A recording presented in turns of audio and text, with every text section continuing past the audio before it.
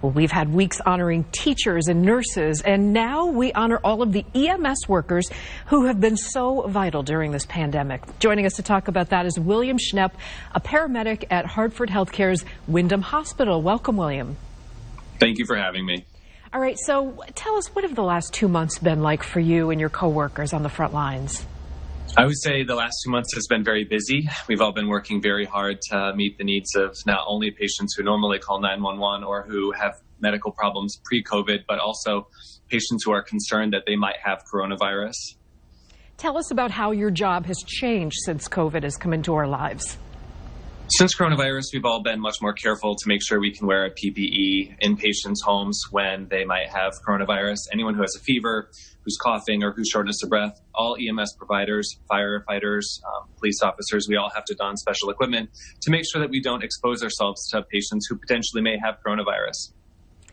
All right, let's talk about the importance of peer support during this time. How have you guys been doing?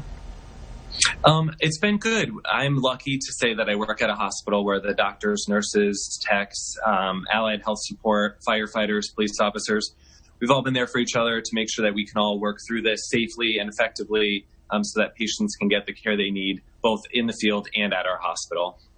That's true, because you guys are in the field and then you bring them to the hospital.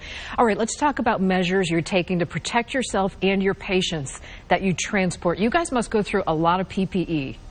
There's so much PPE. The first thing that we'll do is we put on a surgical mask on all of the patients that we have to make sure that they don't get anything from us in case we don't have any symptoms. And then also patients will see us wearing a full gown, goggles, face mask, sometimes the N95 mask if we're doing any special procedures.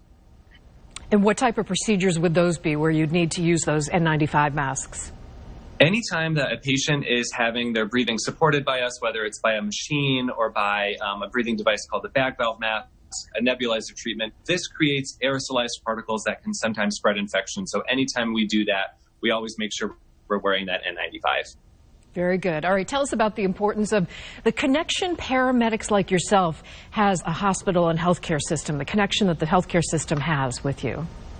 My system is unique. Our paramedics respond from the emergency department out to the field. We cover almost 400 square miles as paramedics. We retrieve patients from their homes. We bring them right back to the emergency department. We're actually experiencing our 25th anniversary coming up this month. So we're very proud to say that for the last 25 years, we've been serving the community. Our job is to make sure that the patients get what they need and that we advocate for them once they arrive in the emergency department.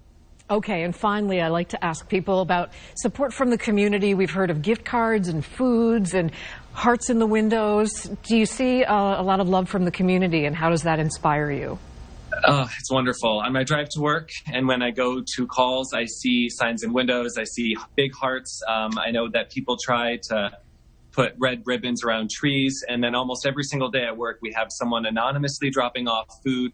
And it's a different person every day, and they never seem to want to say who it's from, but it's almost as though we don't have to bring our own dinner over the last few weeks. So it has been truly wonderful to see how much the community supports our hospital. That gives me goosebumps just to hear. That is so nice, and yet they don't even want recognition. They just want to Not at all. Keep you guys fed and happy and doing what you're doing. All right, William Schnepp, thank you so much from Windham Hospital. We appreciate it. Stay safe on Thanks for having me. Thank you. We appreciate it.